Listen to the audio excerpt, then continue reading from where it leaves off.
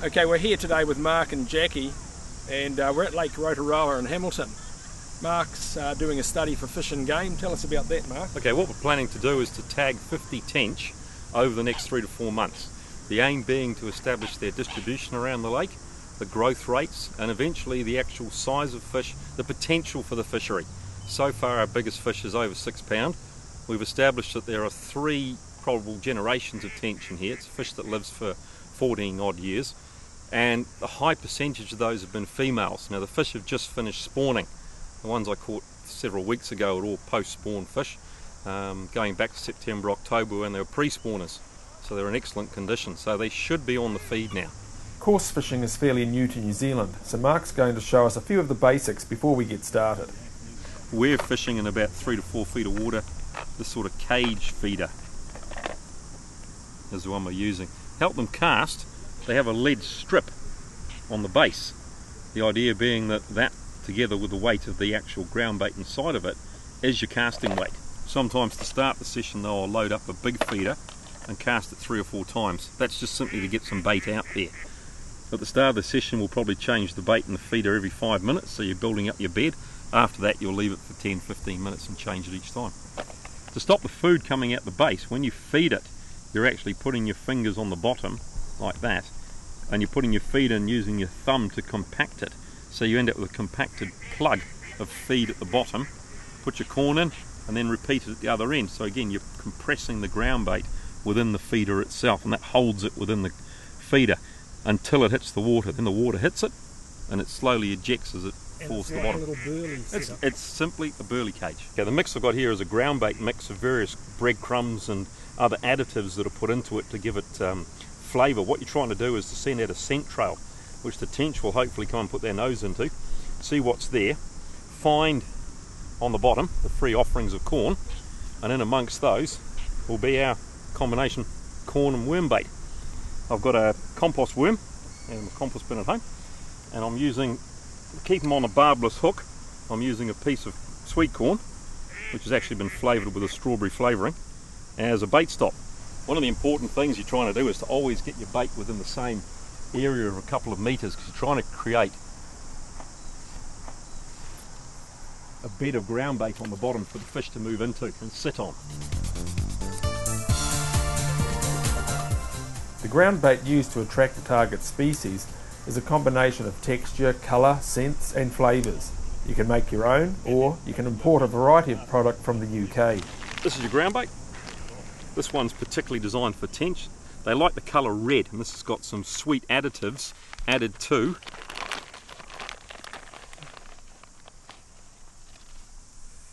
a breadcrumb base.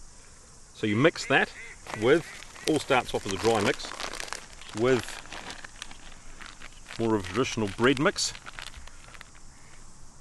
You can add others. This is a seaweed one with hemp in it. It's a lot coarser and heavier. Explosive formula because the hemp will actually burst out of the end of the feeder. Something interesting. It's a pineapple flavoured bait, and that's designed to actually sit on the bottom, and the tench will suck that in. And you put a hole through it, did you say? Drill a hole through it, yeah, you actually drill a hole through that to mount it on what's called a hair rig. And you've got additives and flavourings which you can mix into your ground bait. There's a whole range of these. I particularly like these because they're sweet flavouring, you get pineapple and strawberry flavourings. Whether it makes a difference, I don't know, but when you're sitting through long sessions, it's good to know that you've got that sort of thing out there. Coarse fishing is a great way to spend an afternoon, and the native wildlife are particularly interested in the conversation, especially when it turns to cats. You're not liking the cats? No, I don't like the catfish. No. They are your problem fish in this lake. The problem fish. You can go, huh?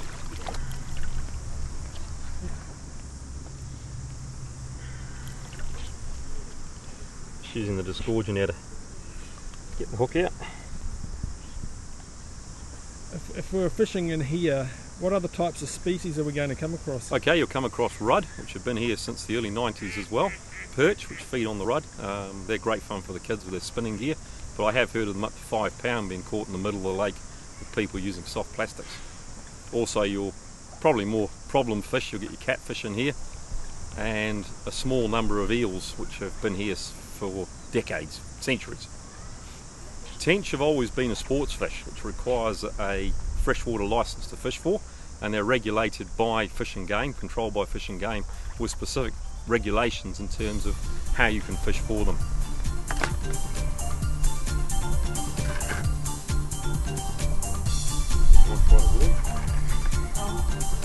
Yeah, may as well. Give it a shot.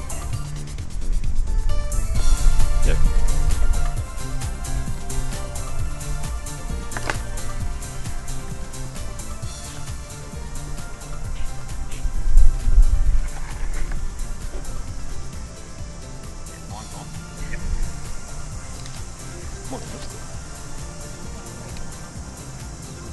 That was quick, wasn't it? That was very quick. It's too quick. Yeah, it's probably a small rudder, I think.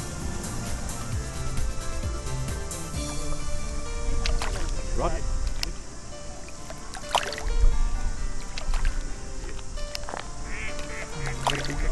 That's a rudd.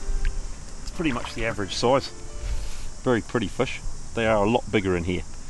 We're targeting tench, but the other species present in these waters offer a smorgasbord of fun and fishing action for every fisherman in the family. Put them in the keep net. Well, what we've got is a keep net. Now basically it's a net with a cage, and it will keep its shape, and the fish will just lie passively in that until they're removed. They're used mainly for match fishing, and so at the end of the day the fish will be weighed as a complete weight depending upon how many you catch, and that can be your winning weight. For this purpose it's simply so we can keep them alive in there, to have them removed at the end, and then they'll be tagged, measured, sexed, so I have to record that as well before they're released. Girls can fish. Don't catch the bigger ones. That's better.